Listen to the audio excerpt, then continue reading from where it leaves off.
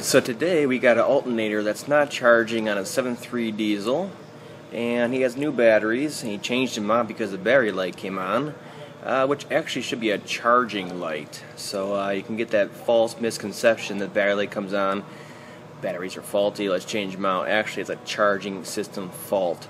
Now this one was running at about 11.13 volts, something like that, while our engine was running, and definitely indicates a charging system fault. Now one thing, if you're going to go ahead and test voltage on these, make sure the engine is warmed up a little bit, because those glow plugs come on, they will suck it down to the 12s, no problem. So don't get some false readings by just starting it up cold and testing it. Make sure the glow plugs are done cycling, so they pull lots of juice. So this one is definitely, without the glow plugs on, running around 11.13 volts. It's not right, and I'm going to show you how to test it. These are very simple, and it's a good idea to do a few tests on car before you ever take it off, and we're going to go through them right now. Okay, so what you're going to do is you're going to get your multimeter out and put your negative lead here on the actual negative of the battery. We're going to turn the key on, engine off, and then we're going to go over to the big wire, which is the actual power output feed, and we're going to test that one first and make sure we have an actual path back to the battery. That's the most important. So you put on the stud back there, and we got 12.28 volts static voltage. Key on, engine off. Okay, we're good there. We got a reference for what the actual battery is running at. And then what you're going to do is come over to this little connector right here, and this is the actual control connector, and we got to make sure these both have power coming to the alternator. There we go.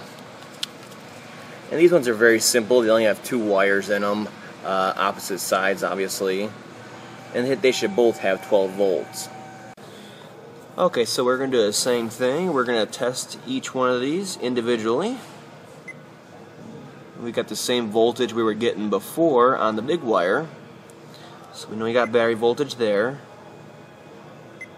We're going to do the same thing over here. We got 12.20 also, so we're good with our inputs. Now the last thing I check is with the, connect this back up until it snaps in. Okay, now the last thing I do is I check to make sure that we're not charging right here, but it's not actually getting to the batteries. So I start the engine, and then I'll test this stud one more time and make sure it's still the same thing at 12.2 volts, because it's not charging.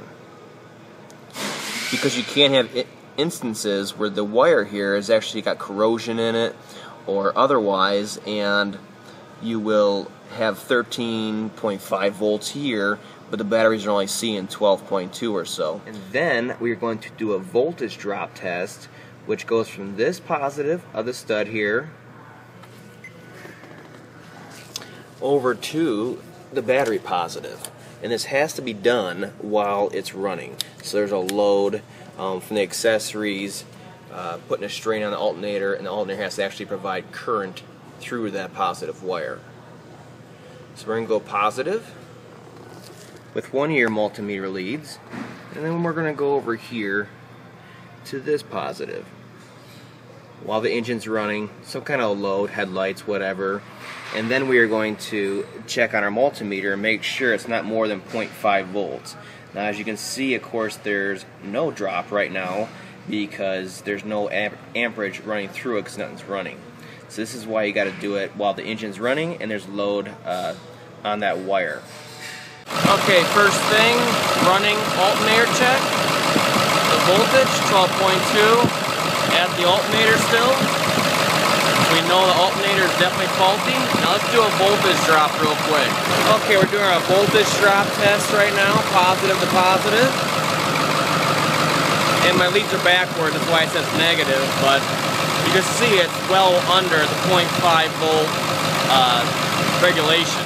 Okay, so that's about it. These are very simple to diagnose. They're right on top.